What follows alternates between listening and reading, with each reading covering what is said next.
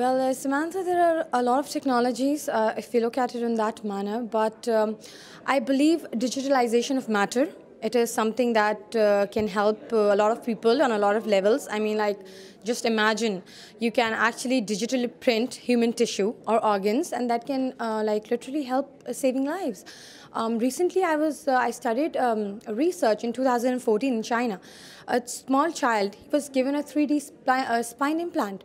So I guess digitalization of matter is a very important relating to this upcoming digital technology.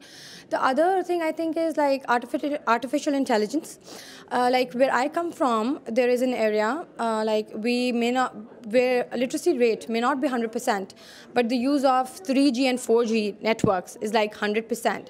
So through artificial intelligence, we can help women that are in the living where they do not have any other access, programs that are like easy for them to understand, culturally speaking up their language. It can really help them in many ways of life.